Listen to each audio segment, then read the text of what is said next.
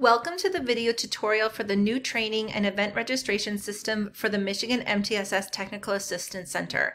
We're excited to show you how to access the statewide professional learning offerings and see the great features available in the new system.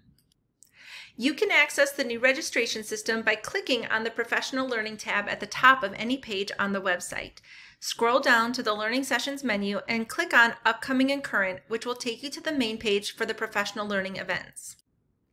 This main page includes all of the current and upcoming event listings and also includes important information like creating a new login for the system and policies for statewide events. This view is considered the tile view.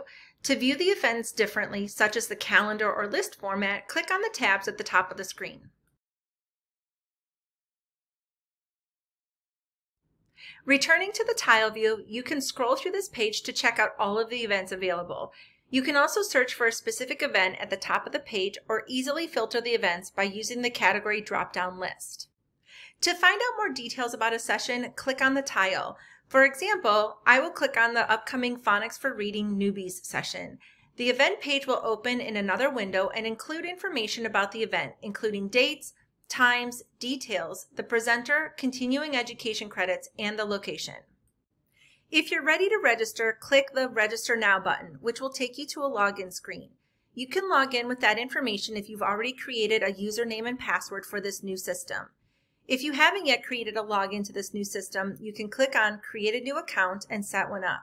Since I already have a login, I will enter my credentials and get logged into the system. Once logged in, I can register next to my name. Data and information I've entered previously will automatically pre-populate. I will need to answer any registration questions specific to this event. I click Continue Registration, which takes me to the next page.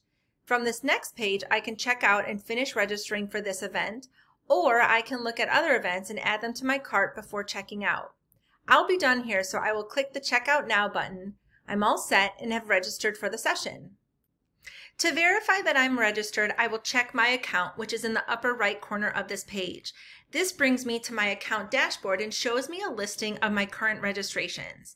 You can see I'm confirmed for some sessions and have been canceled for some sessions by looking at the status column. If I want to view the event details, I can click the View button to the left. I can also edit or cancel my registration. On the left side of this screen, you'll notice a navigation bar where you can access other sections.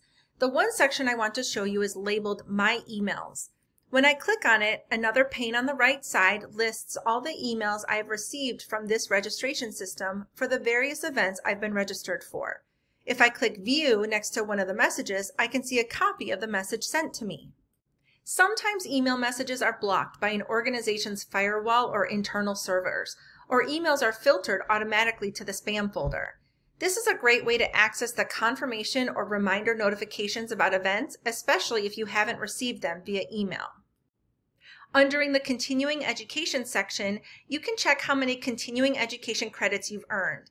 These credits may not be completely accurate, however, so please make sure to verify your credits via MOEX or My Registry. Thank you for joining us on this brief tutorial on our new training and event registration system. We hope you enjoy the new features. Please get in touch with us at info@mimtss.org with any questions or concerns you may have.